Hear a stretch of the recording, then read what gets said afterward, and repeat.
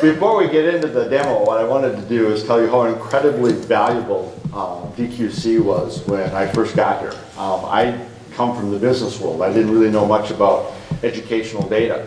And I stumbled across DQC and actually found all these tremendously helpful insights into data, collections of data, reports on data, and tips on how to utilize the data. I still, to this day, in that folder that I carry with me all the time, is the current DQC tips on the actions and the elements you should be collecting, because I use that as part of my strategy on how to drive stuff. So I can't tell you how valuable that was when I first got to Georgia, and continues to be.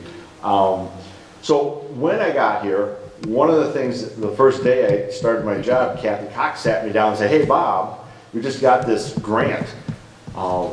And I didn't know what grants were either, but I said, "Great, what's a grant?" "Well, it's $9 million to build a longitudinal data system." I said, "Great, $9 million, and I didn't even have to put a business case together for that. They're just going to give me that, and I have to build this system. And then, what's a longitudinal data system, Kathy?" And he said, "Well, it's this big system where we have all this data on all these kids, and you can find their longitudinal history." I said, "Well, that sounds really interesting." So we started going about building that thing, and that was a little more challenging than what I thought it was going to be. But we got it built because we went out to the districts and we said, "Well, what do you want?" And I always remember they wrote me what I called the 11-page epistle. It was 10 pages of what they didn't want and 1 page of what they did want. Pretty much they didn't want the state to get involved with their stuff. But what we found a way is to help them by giving them back data they had given us. It's interesting that most people don't understand that the historical data that schools have is down in a paper vault, usually in the basement or in some storage room. They don't hold their electronic data. They get rid of it because it costs a lot of money. So every year they take last year's data and they delete it and they rely on those paper files, and they just use the current year. About 175 to 185 districts do that. About 10 districts have enough money to save that online. So what we really did is when they send that data to us at the state level, we have to save it because we use that for reporting to the federal government. Now again, it's all aggregated. No student level data ever goes to the federal government. We aggregate it to the school level, we send it to the federal government. That's what gets us back about $1.6 billion in federal money. So we have to keep that data. But we have it at the student level data in the state. We have all the data that the district sent us. So what we're able to do is take that 10 years worth of data and give it back to the districts. So all of a sudden, those 175 districts who didn't have a historical perspective, now all of a sudden could see 6 years worth of history on their students. So here's a teacher just walked into the classroom, had 100 new students that they've got to start on. If they wanted to know if there was an attendance problem, what did they have to do before? Go down to the vault, pull 5 records, look up the records on each one of those kids, create a little spreadsheet, go put those 5 back, get 5 more, because you're usually only allowed to have 5 records at a time, and actually create that file. That's how they would know if there was an attendance problem. Now, with a click of a button, they know. So I'm not going to go into a big demo of the LDS system. I'm going to focus on the high school feedback report, because even though we've got the LDS system built, the focus of today is on the high school feedback report. So what we're going to do is just show you a little snippet of how LDS provides that avenue for them to get into. So Kelly, what we're going to do is we're going to go into we're going to emulate a school. Okay, so Kelly, if you want to just go into, pick Infinite Campus, and pick, what are you going to pick, Sand Creek? Okay. So this is us, and we're just going to do the district dashboard. So this is how we emulate things. This is all demo. It's real data, all obfuscated, which means it's all different names. But it is real data. This is what a principal would log into Infinite Campus, their local student information system. This is what they would see. This is where they have their current information, their bus schedule, cafeteria, meal plans, grade books. That's where this stuff is. That's how they run their school. It's their operating system. We've added that little button at the top right there called State Longitudinal Data System. Note, we don't do a lot of branding. We don't want it to look like a state system. That was one of the 11-page epistles. That was one of the things they didn't want us to do. So they click on that button right there, and this, now you just went through the tunnel. You notice there's no IDs, there's no passwords. And when you get to the other side of the tunnel, which we're waiting for, apparently there's traffic jam in the tunnel. Waiting for SLDS, okay. So when it goes through the tunnel, is it thinking? It's thinking. When it goes through the tunnel, it comes up on the other side in the state system.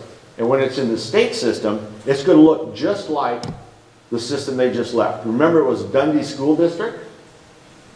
What is it over on the state side? Dundee School District.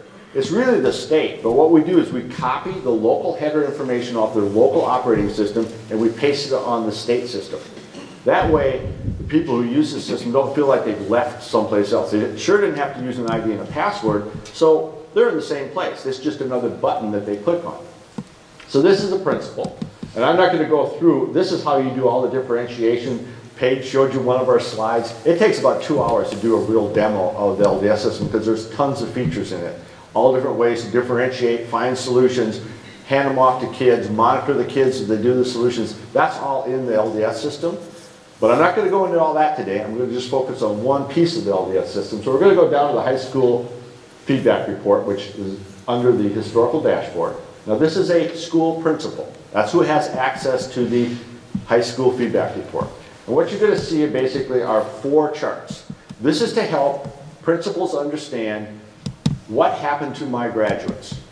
Did they need remediation? Are they being successful? Is the curriculum that I put in place working for those kids who are leaving? So right off the bat, you can look at that first pie chart. Just scroll down, Kelly, and we have 4 charts. Each one of these charts are drillable. So I'm going to go through each one of these charts. And I've got a timer over there which is going to tell me when I'm almost out of time. So you go back up. If you click on that first one, it's basically a chart of people who went to college and people who did not go to college for that school, okay? And then this rolls up to a district level.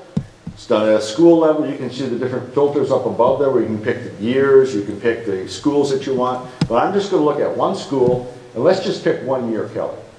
Let's go up and pick 2008 so that we can just look at 1 year's worth of data.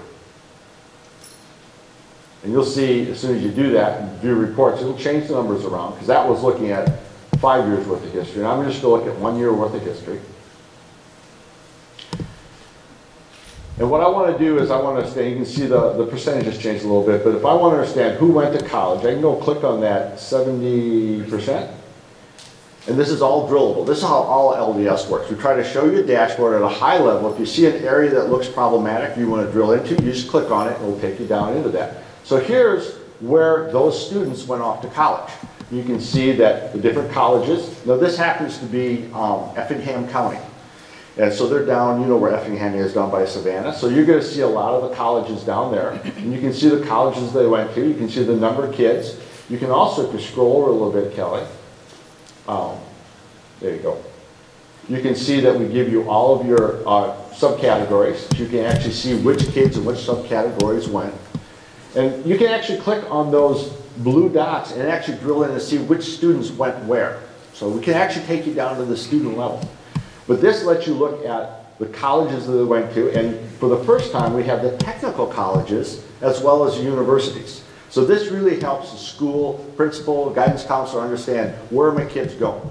Okay, so that's like the first chart, and you can keep drilling down, but I'm going to go back up to the dashboards. 5 minutes.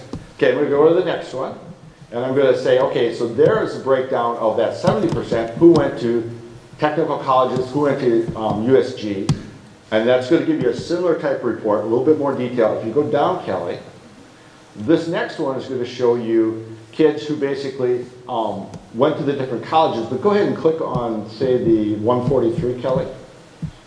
Yeah. So this will help guidance counselors, because what it'll do is start giving you some ratios of the kids who went to these colleges. There is the number of kids who went, but the average grade point average and your average SAT. So now you've got some kind of understanding. If you want to go to East Georgia College, you better have at least a 2.2 and a 644, because that's the average of what it takes to get in. But if you want to go to Georgia Institute of Technology, you better have a 1270, because that's what it takes to get in. So these are things that guidance counselors ask for to help them. And again, you can drill into those blue ones and actually see the students and see, you know, how they're doing in school. So go back up again, Kelly, to that last box. I'm glossing over a lot of the detail because I have only a couple minutes left. So that last one is probably the one that they like the best. That shows remediation. So of the kids who graduated in 2008 from that particular school, you can see the number who graduated, you can see the number who didn't need remediation, and then you can see the ones who need remediation in math and remediation in language arts, both in your technical colleges and in your universities. And if you want to see those 18 kids who need remediation in mathematics, you can actually click on that 18. It'll give you those 18 kids. It'll actually show you how they're doing. So this is the, well, I must have clicked on the wrong one. So it should have went to the remediation button, Kelly. I must have asked you to do the wrong thing. The 18? It does not bring up the 18 kids? No? It should bring up the 18 kids. This is the full list by colleges and the remediation. Oh, it shows, okay, I'm sorry. And that one goes to all the colleges, and then you have to click on, I'm sorry, click on the 27 to get to the one I'm talking. That shows you all the colleges, but if you want to actually go into the kids, you can click on the button there. And you've got 2 spinning circles.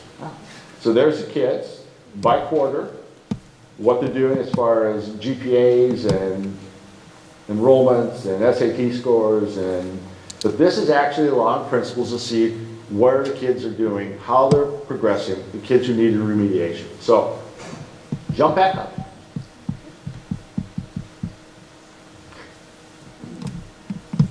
And scroll back to the top. And keep on going up. And then it goes as you go. And all this stuff, I just want to point out that little disc right there, for downloading. If you want to export any of this information into your own computer and work with it yourself, you can do that. You can export it into these different file formats, or you can print it out. So that is essentially the high school feedback report. And I know I'm not supposed to take questions now. I'm supposed to go sit down, and then you're going to have a panel discussion. So thank you very much. That's high school feedback.